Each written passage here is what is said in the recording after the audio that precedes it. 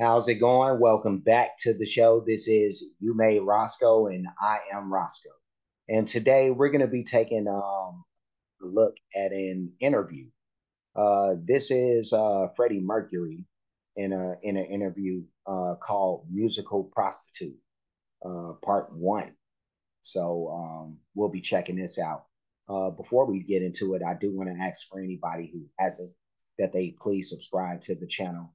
Also, make sure you hit the notification bell. Also, make sure that you go over to Freddie Mercury, Queen, all that. Go over to those home pages. Do the same thing because we do want to support the artists. And even though this isn't, we're not checking out music, and this is an interview. We still want to support them. But well, you know, uh, Freddie Mercury's not here, but somebody's holding the estate. I'm assuming so. Um, but yeah, no, we'll be checking this out. I don't, or I haven't had a chance to see any of the members of Queen, much less Freddie Mercury, in any type of setting other than performing.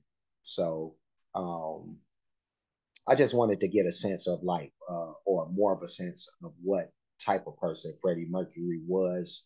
Um, kind of check out him in a realm, like I said, that was outside of him just being a performer. So, and to talk about, something like being a musical prostitute, that was that's a very interesting subject when you hear somebody say that. It's like, what are you talking about? So I'm assuming he's going to talk about all of the ills with the industry and all that stuff. But we'll see. Now, but I do want to, before I continue, I do want to give a special shout out to John Borek, um, who is a special, very special, like person who follows the page. We've been able to connect uh, and communicate through the comment section and through emails and stuff like that. And John appreciates the stuff that I do on this page, so I'm very appreciative of that. But he's very, very appreciative because he sent me this. Like, I don't know if people can see this, but I know the lights are reflected off of it and everything. But that's a framed Queen album. Like, that is so dope. Like framed Queen album. Like, the vinyl is still in. And this is the same guy who sent me. He sent me a framed album with Barbara Streisand. So I have Wet, and now I have The Game by Queen. So when I get out of this place, because I'm not hanging it up here. But when I get in another place, that I deem is worthy for this, I'll hang it up. But I wanted to give John love for doing it for me. I'll put that away now. We can go ahead and get started. Vom Gesicht meistens heute. Okay. How does it feel at the end of a day like that? Do you like your job in an evening like that? I love my job, but I hate talking to people like you. Thanks. No, I mean, I love it right now because I said earlier on, you're the last person I'm talking to, so you probably get the best interview, darling, don't worry. I mean, the whole thing, like this afternoon when you have to talk to so many journalists, what goes Well, inside? it's part of my job, so I have to do it. We don't do it that often, so I mean, it's like, this is the first kind of press conference we've had for a long while, 3, 4, 5 years maybe. So I don't mind it. If I had to do this every day, forget it. Do you sometimes have the feeling that, I mean, obviously people are asking the same questions all the time, that They always your do. music is your statement and not the talking? No, I think it's more than music, we're personalities, so you talk about more than music. I mean, if all you talked about was music, depending on if you're a music paper, then you talk about music. But there's more to us than just writing songs. I mean, we do other things, and we have characters, and depends what you talk about. So I don't mind it. No. And of course people ask the same questions, because some of the questions are current and they want to know about the same things. So ask me about my solo album then, huh? Yeah, what about your solo album? Oh, it's great. Of course it is. Does it sound very different? Yes, it sounds. Hopefully, it's not finished yet. See, so I don't know how it's going to come out. But at the moment, I've worked on it for about 2 months, 2 or 3 months, and I was supposed to finish it before the Queen tour, but I need a bit more time. And it's sounding good. It's nice to actually play with different people, because I've always played with Queen all the time, and so I had there's a drummer from, the session drummer from Munich, and a guitarist from Munich, so basically all German players, and it's made my song sound different, To people outside, it sometimes feels funny or special that there are so many solo projects, whereas the band is still going as well on the side. How would you analyze the influence of the solo stuff for the band when you come back together again? Is that an advantage, that you're 4 strong writers who also do stuff on your own, or does it? Yes, I think. In a funny way, I thought, because I think this is one of the few groups that all 4 members write, and I thought that we'd be doing solo albums much before this.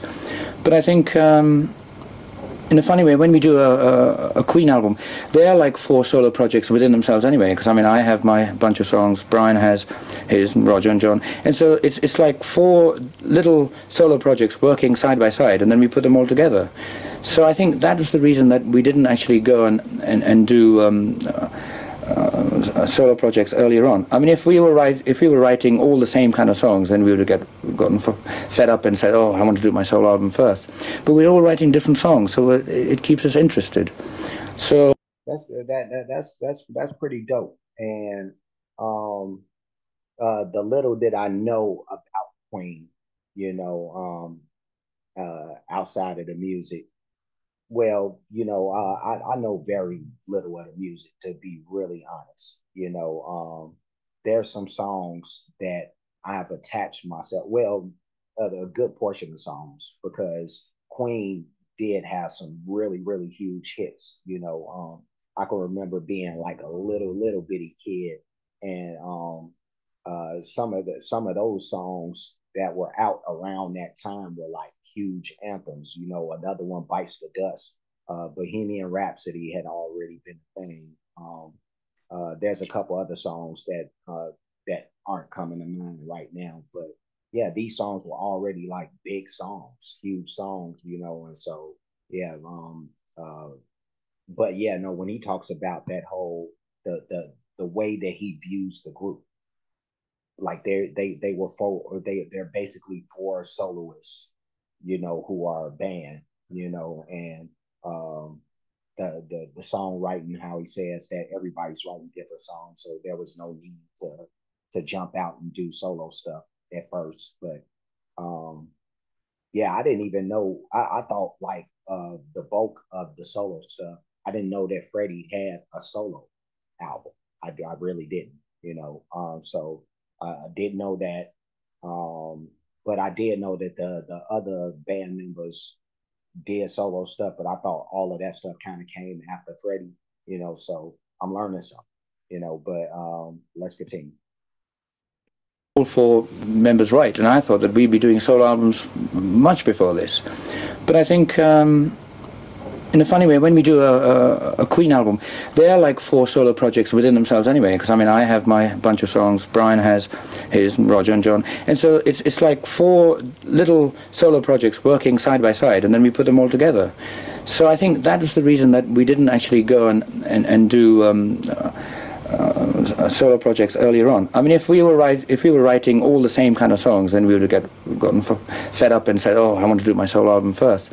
But we're all writing different songs, so it keeps us interested. So for about 13 years or whatever, that was interesting enough for us to carry on. And as far as I was concerned, all Queen albums were little solo projects anyway. I was writing my kind of songs that I wanted.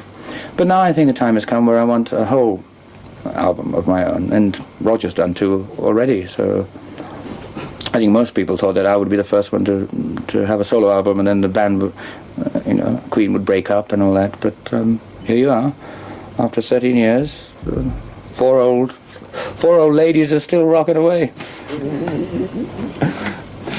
What about the actual work in the studio when you four come together and everybody wants to bring his side of songs? Yeah, that happens all the time, yeah. It sounds like having also it's like a cockfight, isn't it? Yeah. Yeah, well, we've all, four cocks fighting. God, it's getting nice, this. No, but you know, the funny thing is, this sort of happened almost when we met, the four of us. And it's just, you won't believe it. I mean, people think that, okay, now they're fighting. We fought on virtually the first day, because we used to know each other from university and all that.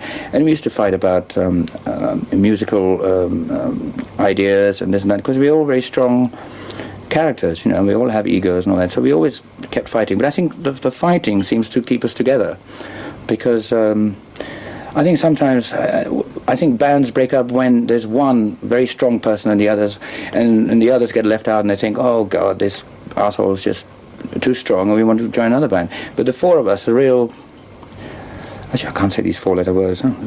We're very strong, you know, individually, so we just keep going at each other. And I think the reason we've stayed together for so long is just none of us want to leave, because I mean, if you leave, it's like being a coward and you're going out.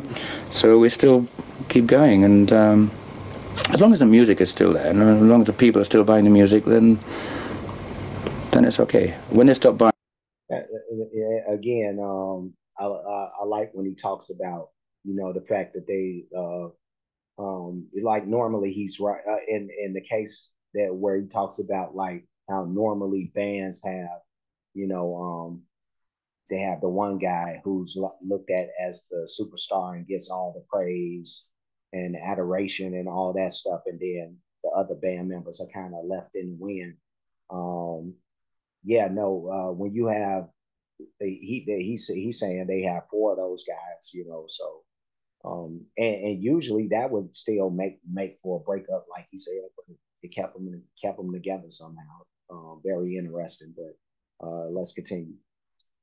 We're very strong, you know, individually, so we just keep going at each other. And I think the reason we've stayed together for so long is just none of us want to leave, because I mean, if you leave, it's like being a coward and you're going out. So we still keep going, and as long as the music is still there, and as long as the people are still buying the music, then it's okay. When they stop buying our records, then I'll say goodbye and do something else, become a strip artist or something. Yeah. What music you would strip? What music would you use? All the songs I've written. Oh, come on. Duh. Whether you're curling or crunching, running or riding, lifting. Announcing a tour like that, if you think of the tour life that's ahead of you, is that a pleasant imagination, or do you hate tour life, basically? What, the touring? Touring and all this. It depends. I mean, this tour I'm looking forward to, because we haven't done it for 2 years. There was a time where we were doing tours so extensively, because I mean, we would go into a studio, make an album, and then tour the world, and then we'd go back, and that was the routine. I mean, I didn't have any time to actually break away, and we virtually did that for about 8 or 9 years. And that's why the last couple of years we wanted to break away from that format, because I was getting very bored, and so were the others, and just to get away and do different things and think about certain things. And so this tour I'm looking forward to, because we haven't toured, and we can do different things. It's going to be it's going to be fresh, you know. And otherwise there were tours I hated, because I mean, we used to do American tours that lasted for 3 or 4 months, and towards the end it was just terrible. I just never wanted to go on a stage again, because after a while the songs sounded very, you know, if you're doing it for 3 months, you have to do the same routine, and you know, you need time away so you can get freshness into it. And I think that probably happens to everybody. What's the fresh element now in the new tour that it's me, my costume. No, it's just it's new. I mean, the one element that I like on this tour is that we are actually going to go all the way back and do songs from all the old albums as well, because so that I think anybody coming to see Queen this time is going to get a little piece of all the albums. So I mean, there are times where somebody comes to a show and say, oh, they didn't do anything from this album or whatever. Of course we can't do all the songs from 13 albums, we'd be there for 2 days. But I think what we're doing is we're going to take, even if it's one song from one album or two from each, we're not going to leave any album out. So I think that that to me is fun, because we've been practicing some of the early stuff. I mean, we were practicing Keep Yourself Alive and Liars from the first album. And it made me think, that about 13 years ago we were doing this, and at that time I had long hair and black fingernails and makeup and everything, kind of thing that Boy George is doing right now. And to think that I'd sort of still be singing those songs, it sort of makes me sound old, doesn't it? Well, I don't look too bad for 37, I'll tell you. Let me stop this. It's funny. I don't know what year this is, but if I had to assume, it would have to be like 83, 84 or something.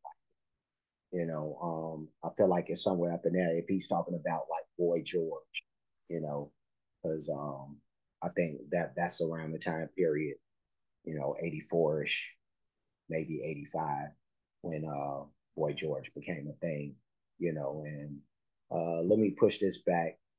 Let's do this right here. We'll go ahead, finish this out, but interesting stuff. Let's keep it going. Somebody comes to a show and say, oh, they didn't do anything from this album or whatever. Of course, we can't do all the songs from 13 albums. We'd be there for 2 days. But I think what we're doing is we're going to take, even if it's one song from one album or two from each, we're not going to leave any album out. So I think that that to me is fun, because we've been practicing some of the early stuff. I mean, we were practicing Keep Yourself Alive and Liars from the first album. And it made me think, that about 13 years ago we were doing this, and at that time I had long hair and black fingernails and makeup and everything, kind of thing that Boy George is doing right now. And to think that I'd sort of still be singing those songs, it sort of makes me sound old, doesn't it? well. I don't look too bad for 37, I'll tell you. Do you have the feeling that a lot of people are imitating, because you mentioned Boy George? Do you have the feeling that you see them come and go while your career is going on? So many new bands. I don't think Boy George is going to come and go. I think Boy George is going to be here for a long while. They always have. I mean, there's always people that come up like that, and for me, you can always tell somebody who's going to stay, and Boy George is going to stay. I don't know. What do you think? Yes, I think so too. The question is, what will he wear in 10 years? Oh, that doesn't matter. I mean, that's the least of his problems, I should think, What does it mean to you? I mean, I talked to Keith Richards recently, and he said the most important thing in his career was when he realized that being on stage and being admired by young kids is not the answer to life.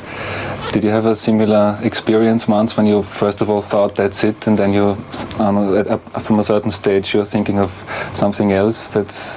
No, the most important thing to me is to be happy, to be honest, to have fun. And depending on whatever I do, I mean, of course music is important to me, and because that's my life.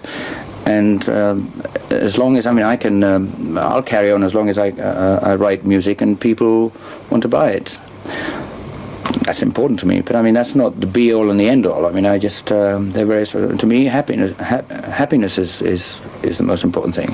And if I'm happy, then it shows in my work. And so basically, I just want to be happy and make a lot of money and buy a lot of things, especially in Vienna. Yeah, antique. Yep. All right, cool beans. And we see that there's actually a part 2 to this. I'm glad that popped up, because I'll get around to doing that part 2 like very, very soon. So let me push this back like right there. And then that was Freddie Mercury, his interview, Musical Prostitute Part 1. And that was really cool to see, like, Freddie in his own element, kind of just being loose and, being himself and all that stuff, and not having the constraints of, well, this is the constraints of doing the job, is being interviewed. As he said in the beginning of this, it's not one of his favorite things, or favorite parts of the business, but, he knows it comes with it. So, when he feels like doing it, because he said they don't even do a lot of these, but when they feel like they want to do it, he jumps out there, puts himself out there. But yeah, no, just very interesting to hear like his views on the band and stuff like that, and on current artists like Boy George and stuff like, well, current at that time, but yeah, no, he wasn't a hater. He wasn't like Boy George, fuck him, that's good stuff. I'm glad that he was accepting of the fact that there's even though there's a lot of mainstays within the industry, there's some things that are going to come and go, and some of these things that come are going to turn into new mainstays, stuff like that. So just real cool interview to check out. Can't wait to check out part two of this. But I'm gonna leave, but before I do, like, comment, subscribe, hit the notification bell, hit the share button, hit the playlist option. You'll pick the one named Entertainment Reactions. Um, I'll put this in that playlist. You'll see this and anything else that's entertainment based, any interviews or uh, anything remotely of that nature is going to be in that playlist. I do have playlists for other things. A lot of that stuff is going to be music based, but I have playlists for everything pretty much. So check out those playlists. Cash App, $ You Made Roscoe, PayPal at You Made Roscoe. Super thanks option is available for those who like to show their support or appreciation for what's being done on the page. Any donations will be made to any of those spots. And that's it. I'm done. So I will see you guys again soon. So until next time, be safe and be good.